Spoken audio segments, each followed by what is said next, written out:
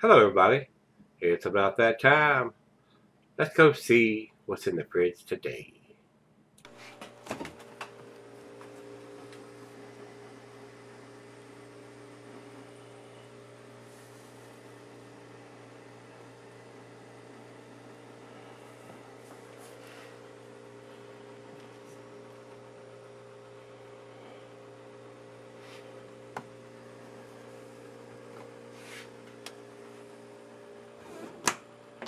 Hello, everybody. Thanks for stopping by. Ooh, this ought to be the treat. This is the second one I've got from Dave sent me from.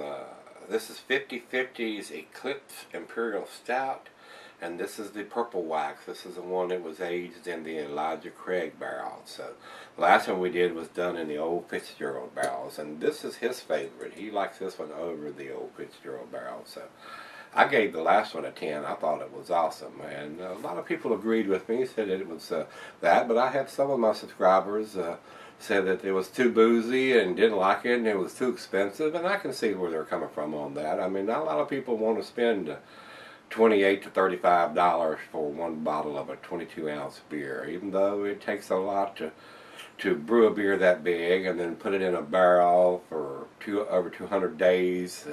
I mean, there's a lot involved to making this beer, and somebody standing on the bottling line writing on each individual bottle what year it is and everything. So there's a lot involved there. So it all depends on how deep your pockets are and how well you like the beer and what you're willing to spend. So with that being said, Dave sent these to me, so he spent a small fortune. And once you add the shipping, you got about $75 he spent to buy these two beers and send them to me. So Dave, thanks, bro. I appreciate you sending me these beers. I know this is going to be just as awesome as the last one was. And like I said, my scale goes to 10, and I gave the last one a 10. I can just imagine what this one's going to be like.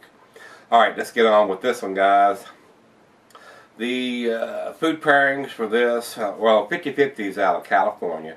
This is American Double Imperial Stout, 9.50 ABV. This was a brewed once beer, and they've done it before. I mean, the 2011 had a purple wax on it too, and the 2012 has a purple wax on it. So maybe they're going to start doing it once a year now. The last one said retired.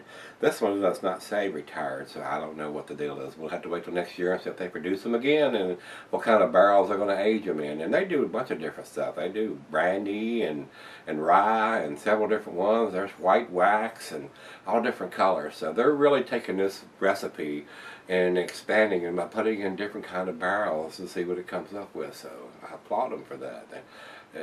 That's a good way to do it. I mean, if you got a good beer and you want to experiment with it, you know, get some different kind of bourbon barrels and rye barrels and brandy barrels. I mean, you may even see it in a wine barrel. I mean, there's all kind of barrels for different liquors and fermentables that you can put beer in, and it adds flavor, different flavors than what you can brew in the beer itself. So let's see where this one goes. Food pairings for this beer: the cheese is buttery brie, Gouda, Havarti, Swiss. The general thing it says is chocolate. So all your Russian Imperial Stouts and all your stouts and porters are going to have that chocolate note because of the style of the beer that it is. Alright, the meat for this one is beef, smoked meat, game, and grilled meat. Glassware, pint, becker, style, the mug, tumbler, the snifter, oversized wine glass. I got the double glass for this one, guys. And this beer can be sold for long periods, forever and ever, just about. I mean, this beer will keep for 10, 20 years if you got the nerve or got the patience to cellar it that long. I do not. So let's get the wax cut on this one and get into it and see if we'd like it as much as we did the other one. Y'all bear with me because it's got a thick coating of wax on this one. I'm not going to pause the camera. And the last beer was an 18-minute beer review. I'm gonna try not to make this an 18-minute beer review.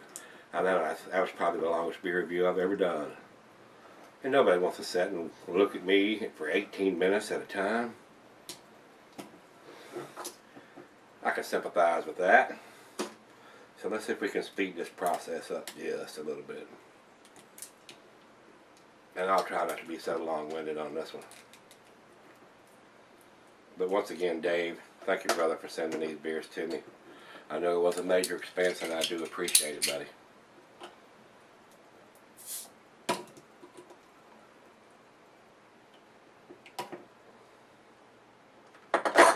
thick wax on this one. My gosh. They double dipped this one. Alright, into the glass we go. Let's go down the center and see what we get.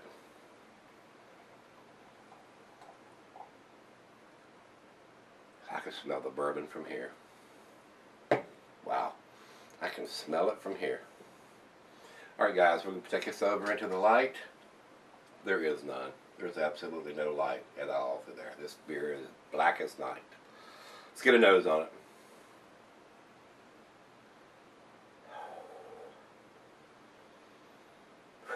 Heavy bourbon, heavy bourbon. I mean, I think this one is stronger on the bourbon smell than the last one.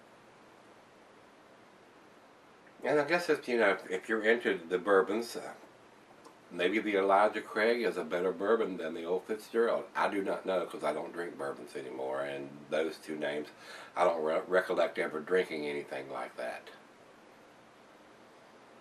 Smells very vanilla, coconut, chocolate. But there's big alcohol on this. I mean, this, you know, this probably could have been cellared for at least several years before we drank it. But I told him I was going to review it.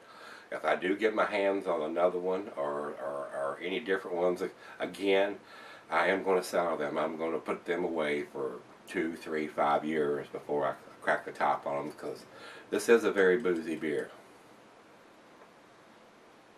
But it has such a sweet bourbon, vanilla, chocolate smell. Alright, it's that time. Cheers everybody. Thanks again, Dave. You the man. Let's give it a taste.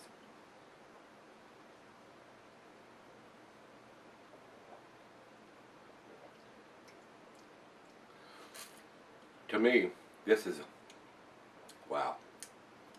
Right off the bat, it's boozy. But as it goes down, you get that coconut and vanilla.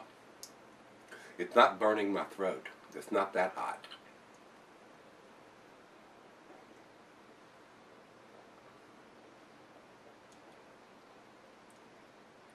But it is a boozy beer. This beer needs to be cellared.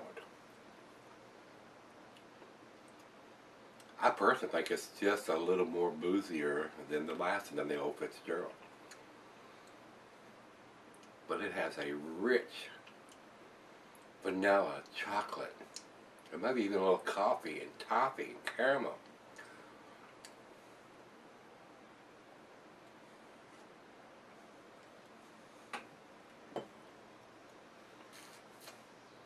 That is a big beer. That's a big beer. Alright guys, I told you I didn't want an 18-minute video again on this one. We're going to let it warm up. I might even crack the humidor open and get me a nice cigar and post something on Facebook about what I'm pairing. Tonight's pair is on this one.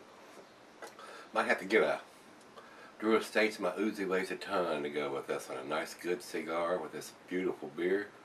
Stick around, I'll be right back. We'll do the final comments and the final chug on this one. Alright guys, I'm back. Got just a little bit left here. Very tasty beer. I personally think this one is just a tad more boozy than the ones from the Old Fitzgerald barrels, but it is what it is, and depending on the barrel and whether it's just got a heavier bourbon inside the barrel when it was aged in the bourbon will determine whether it's going to transfer into the beer. So very nice. But once again, these beers they're fresh and they're kind of on the boozy side. Even though they're 2012s and this is 2013, these beers can be aged, I would say, anywhere from 2 to 5 years very easily, if not 10, if you could hold on to it that long. And the booziness is going to subside a little bit. So let's do the final chug on this one.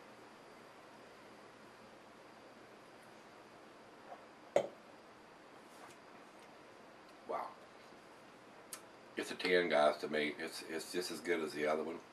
But like I said, it's definitely boozier to me than the last one was. But beer tastes are subjective. What I may think is a little boozier, the next guy may think, oh, this is perfect. I mean, like I said, I've had some of my subscribers say it's a very too pricey beer. and it's a little on the boozy side. A lot of people want to be able to drink these. They pay that much for it. They want to drink it right away. And beers like this can be cellared for quite a while, and the booziness will subside a little bit. So, not wanting this beer review to be another 18-minute. Let's go on and see what the ratings are on for this one. Beer Advocate says it's 99, which is their world class rating on the beer. And Rate Beer says it's 100 overall and 95 in the style. So very tasty. If you can afford to pick up one of these and have the availability that you can pick up one of these, I don't know, it's not distributed in Virginia, and coming from California, Dave can pick these things up and I think he's in Illinois, fairly easy. So even though it's a pricey beer, it's definitely worth, you know, picking one up and putting it away for a while if you don't like the booziness of it. So I'd like to have some more of this to put away and try this. So I may talk to him and send him some money and have him send me a couple more and just put them away for quite a while and see how they change in 3 years or 5 years down the road. So guys, damn awesome beer. Dave, thanks again for sending these beers to me. I enjoyed them thoroughly. The other half loved it. She loved that. She likes that big bourbon taste. So different strokes for different folks, I guess is how the beer world is. So if you can get this, or if you've had this, give me some comments back on this one. Whether you liked it, didn't like it. I liked it a lot. I liked it quite a bit. So, like I said, I'd like to have one or two different ones to put away for a while and see how they change after about 5 years. So, as always, rate, comment, subscribe, and let's go see what's in the fridge tomorrow. I don't think it'll be this good, but keep our fingers crossed. See you then.